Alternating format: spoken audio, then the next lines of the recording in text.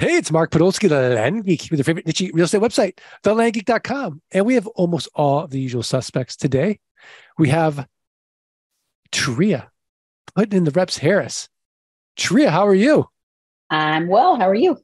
I'm good. Is it ever intimidating for you having to be with all these Y chromosomes? No, I actually have 4Y chromosomes, so I'm That's used to it. You're used to it. Okay. Yeah, you have no issues with it. We've got Landon, the aquatic investor, AI Harris. Landon, how are you? Doing well, Mark. How are you? Landon, do you ever get intimidated that you're going to say the wrong thing in front of Teria? Where there's all the time. Is this an everyday thing? Is this high stress for you? Like, okay. You have no idea what's going on over here. Yeah. What a funny question. It's so true, though. It's true. I get it. I get it. The technician, Erik Peterson. Erik, how are you? I'm good. Good to see you, Mark. Good to see you. Do you ever feel like, I don't even have a good question for you. I just thought I'd go with that theme. All right. Well, I'm being a little different today. I'm sitting rather than standing, if you didn't notice. I did notice. And why is that? I just didn't feel like standing for this call today. I don't know. I always stand, but today I had to be different. Maybe there's a theme. We'll get to that. Yeah, maybe there is a theme. I hope the energy level doesn't change for you, though. Because I have more energy when I'm like walking and talking or standing. But now that I've gotten to a point where I'm so old, it just, it tires me out to stand. But anyway, really just spend like 3 minutes talking about sitting or standing. We're going to lose our audience, guys. We got to move this. Our audience loves this. Is not good. We might need to restart this intro. Anyways, I love it when you call me Big Papa, Tate Litchfield. By the way, Tate, how are you, number one? But number two, how many people do you really think don't fast forward just this intro and get right into the meat of it? Well, now that they know I'm sitting, I think people are going to be a lot more at ease, right? Like I am sitting for this podcast. Thank you. My energy is still good. I don't know how many people fast forward through it. I guess it just depends if they are stuck in traffic or not. If they're stuck in traffic, they're listening. If they're not, they're skipping. We should do like a Facebook poll. How many of you actually listened to the beginning? So I might as well just get our sponsor out of the way. Today's podcast is sponsored by Flight School.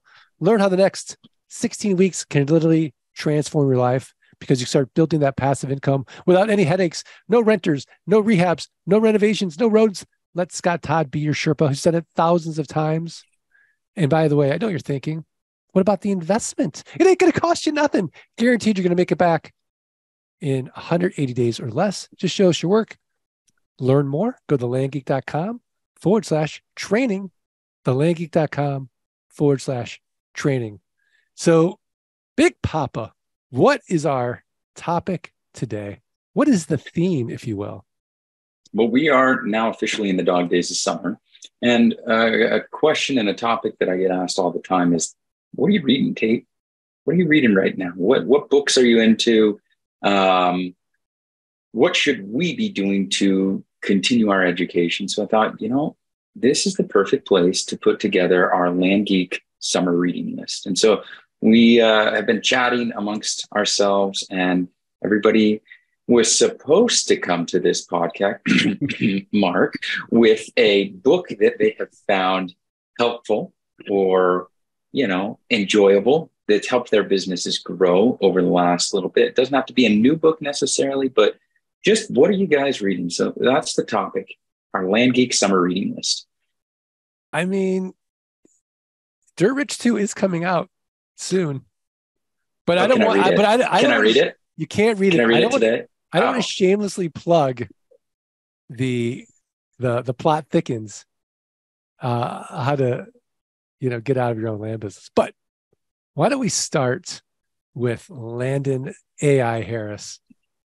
Landon, what is on your summer reading list? Well, it's funny that you started with me because the book that I am going to introduce is called Start. It's a book by John Acuff. So I actually started reading this book about 6 weeks ago, and it's actually I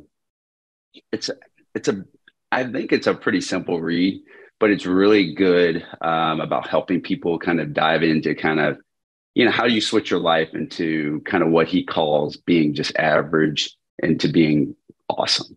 So he goes into like 5 strategies. First one is learning. The next one is editing. The third one is mastering, which I like. Harvesting is the next one. And then the last one is guiding. So he goes into these 5 different steps, kind of outlining just how you move your life forward. And like I said, it's kind of a quick read. It's really highly motivating, very inspiring. And like, I recommend this book to anybody, but I'll be honest, like one of the things I thought about as I was reading this book, this is great for somebody who is beginning the land business and they're just beginning their journey. It's a good compliment to maybe, Dirt Rich or so like I do feel like this was really good for like if you're thinking about getting into land investing and just starting this journey. It's a really good book. Kind of has a writing theme of kind of like John Michalowicz or Mike Michalowicz. So very that's my cool. book. I'm a big Mike Michalowicz fan. Yeah, he has some good books. So speaking of Mike Michalowicz, Erik, the technician Peterson, what book are you recommending on your summer reading list? Yeah, so I too like Mike Michalowicz. I think that I listen to a lot of my books on Audible, and he typically reads his own books. And I don't know, he's just enjoyable to listen to. He's got a good sense of humor. He makes the book, interesting. So the book I'm going to recommend is Get Different, again, by Mike Michalowicz, Marketing That Can't Be Ignored.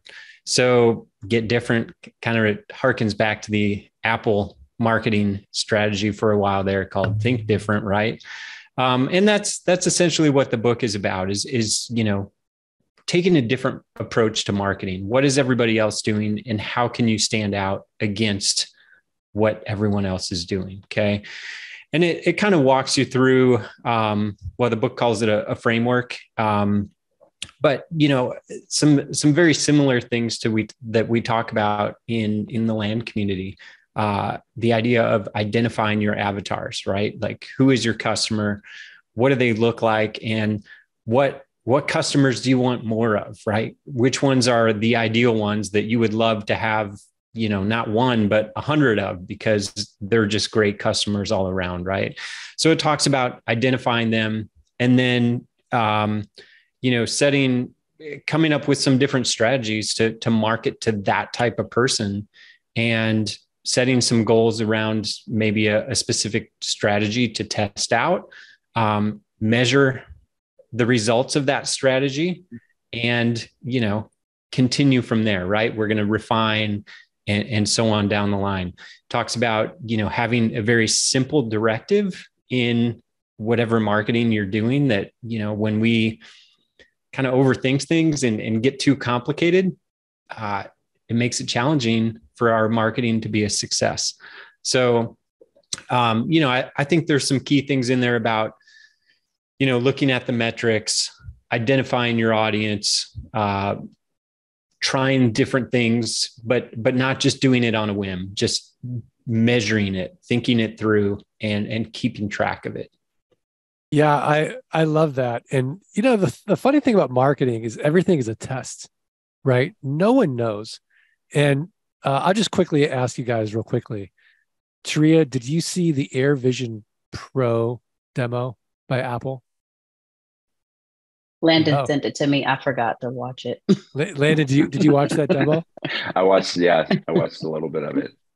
So because I was between that and the goggles and it was all of that. And I was all over it. Yeah. Erik, how about you? I didn't watch it, but I did see some reviews on YouTube about it later. Okay. Tate, did you watch it? Yeah, I watched it. Okay, so whether or not you're a fan of the product is irrelevant. What I liked is how Apple did their marketing, and we're building up the interest in the actual product. I mean, it's just a masterclass on marketing. It really is. And this is not an inexpensive gadget by any stretch of the imagination, but they're showing the world this is how you do VR the right way. And they're showing us as land investors, this is how you market something the right way. And the way that they show the benefits, they tell the story, you get emotionally involved with it. It's worth watching again and again. But to your point, Erik, Mike Michalowicz, I can't believe I haven't read this book. He's been on the podcast a few times, and he's great. And his audiobooks are amazing. So thank you for that. I think he has a new book coming out. I don't know if it's next year or later this year. It might be called All In, possibly. So we should keep an eye out for it. Yeah, I mean, we should get John Acuff, Mike Michalowicz on the podcast together. Talk about START. Talk about it's called Get Different? Yes. Get Different. Yeah. And then Teria's summer reading list book. Teria putting in the Reps Harris. So my summer reading list book, I was about to lose some credits on Audible. And so this one was just suggested. So I looked at it as a sample at first, thought it would be a little too smart for me. So this book is called Breaking the Habit of Being Yourself. And this guy goes into like on a quantum level, who we are and how we identify with who we are. I like books that challenge the way I think, because I believe that how I think ultimately produces the life that I live. And so this book is another one on that. But he talks about 3 different environmental things that kind of shape like our environment, time, and there was one other one. There's 3 things that he kind of focuses on. One was time, trying to look at my note. One was our environment. But he ultimately walks you through how you need to view these things and how when you change your mindset of them, they help you become a different person. So one quote he has is, many people focus on their outer physical world, environment, their bodies, and time. And then he talks about how you can overcome them. And one thing he says is, when feelings become the means of thinking, or if we cannot think greater than how we are, we can never change. And so I found that a lot of my coaching clients, when they come in and they want to know how we do things and, what do I need to do to put in place? Sometimes we have to talk about their mindset. And sometimes we have to talk about how you're going to have to be stronger mentally in order to get through this business. Not always going to be, butterflies and roses. And so this book kind of is walking me through. I'm only on chapter 4 now, but this book is walking me through how to be tougher and how to think better so that I can produce better results. I love it. And so how to break the habit of being yourself. Mm-hmm. Breaking the habit of being yourself. Breaking the habit of being yourself. Fantastic. And who's the author? This is Joe Dispenza. Oh, Joe Dispenza. Dispenza. Mm-hmm. Joe Dispenza. Yeah, it's so funny. I'd never heard of Joe Dispenza. And now he's just all over my orbit for some reason. I have a lot of mindset books. And so now they just keep sending me all these mindset authors in my Audible recommendations. That's awesome. If you could only pick one mindset book, like you're on a desert island, like, okay, this is going to help me get through the next, 90 days of suffering, of just eating coconuts. Mm-hmm. What would you pick?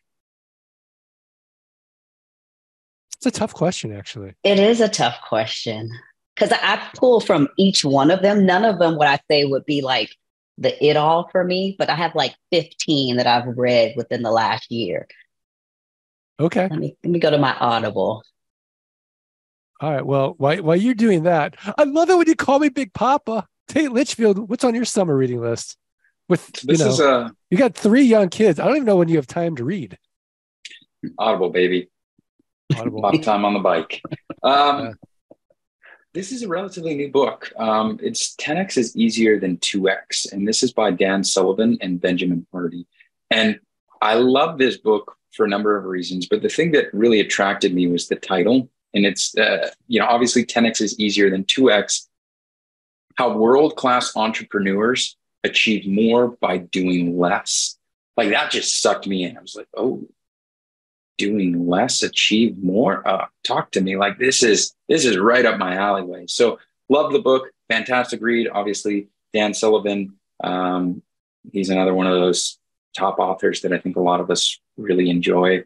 He's got an amazing collection of other works that I would recommend as well. But basically, this book is a guide on the things you need to change today in the present to achieve exponential personal change in the future, which I really like. And it talks about how to do that and the strategies. And so while I was reading this, I came across one quote, and it's probably one of the better known quotes within this book. And it's the only way to make your present better is by making your future bigger.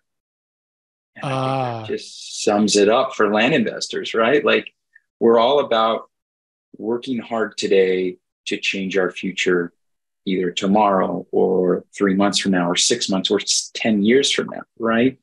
The goal is put in the work today, reap the rewards in the future. I love it. Highly recommend it. If you guys don't have it, download it, buy it, pick it up, share it with a friend. You're going to really enjoy this book. Yeah, I've read it and I really enjoyed it. My big takeaway from that book was to get to that next level, about 80% of what you do has to change. It's really a book about courage in a way. Do you have the courage to make that leap? And it's hard in that sense, but it's easier than 2X, which is incremental. Right. I mean, go big, right? Like you want big changes, then make big changes. Like if you want a big future, if you want things to get that much better, you're gonna have to do some things that are gonna make you slightly uncomfortable. Right? Yeah, and the introduction to that was phenomenal about Michelangelo, which I had no idea about either. Fantastic, I loved it. I love it. All right, back to Teria.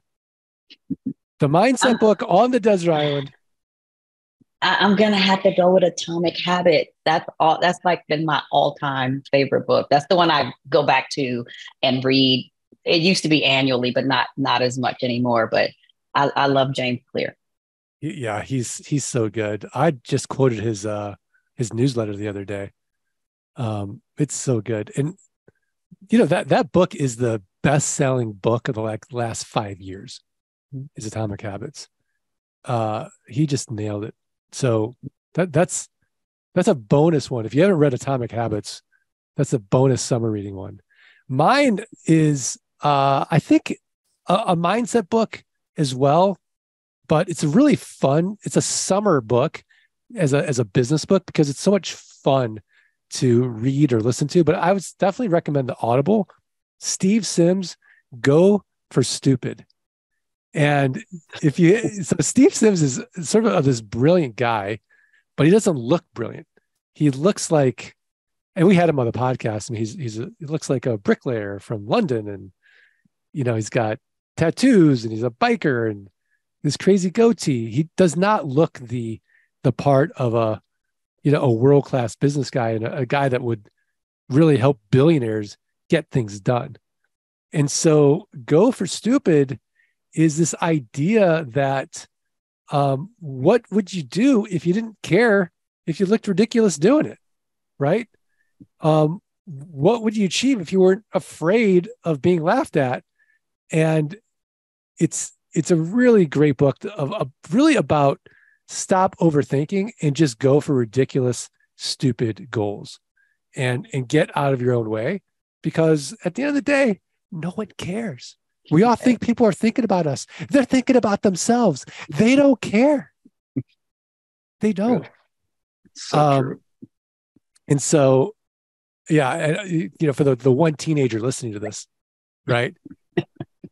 They're thinking about themselves more than they're thinking about, that pimple on your nose. I guarantee it. No one cares.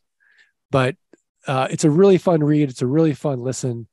And I think has a lot of really valuable lessons in there as well.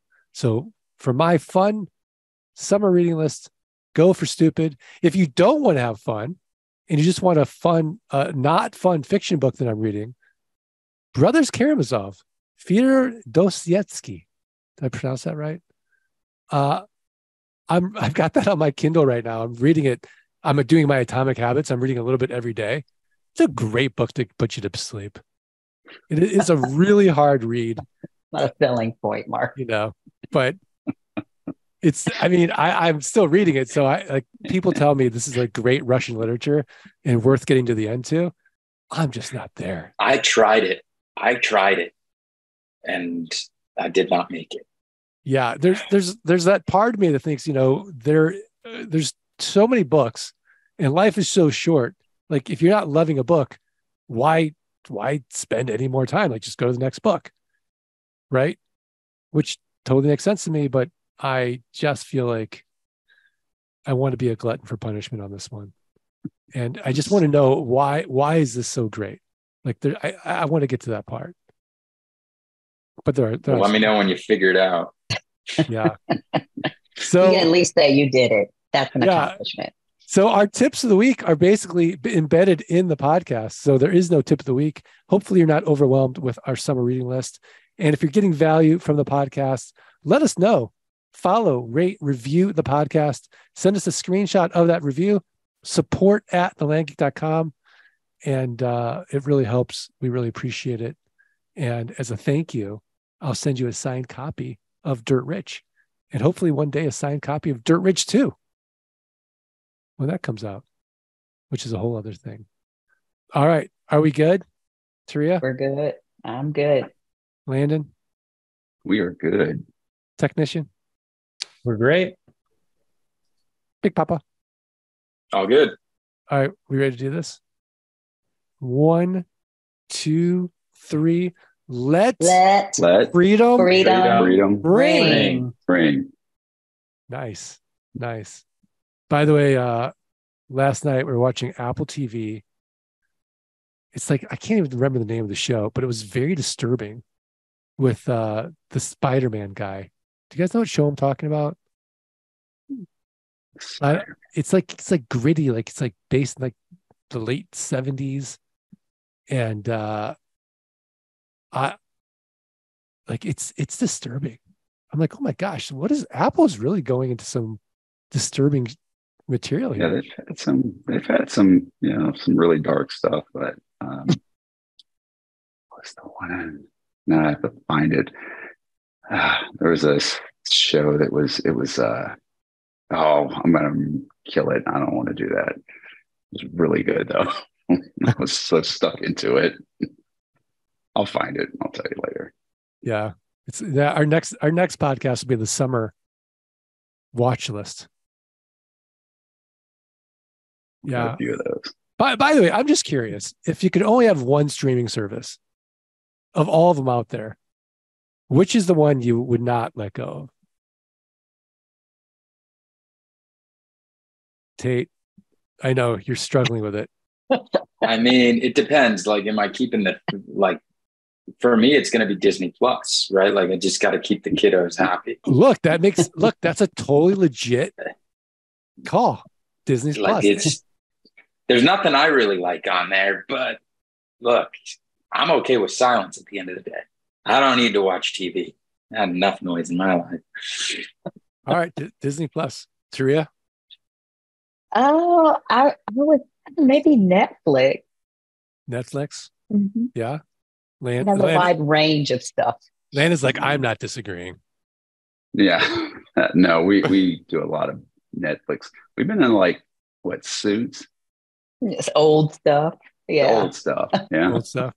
Yeah. All right. Yeah. It's great. Erik, how about you? I don't know. The kids watch a lot of YouTube, but I mean, probably Hulu. We probably use the most. Okay. Yeah. For me, I just want to sort of lord all of you intellectually and be like, I don't watch TV. I'm just kidding. I think I'm a big reader. None of us bought that. We're like, I know. yeah. Like, yeah, you're just talking about a show on Apple. Yeah, right. Okay, yeah. Whatever you say, bud. I would say for me, maybe Max. Those HBO series. They are always pretty solid, but a close second would probably be Apple. Yeah, there's not that much on there, but what they have is always quality. Blackbird, that was the name of it. Blackbird was great. Really good. That was really good. Yeah, stuff like that. When they throw those kind of like shows at me, I get stuck. Yeah, I mean, I think there's that book by Barry Schwartz called The Paradox of Choice. So too much choice is not great. So that's what I like about Apple. It's like, here's a few choices.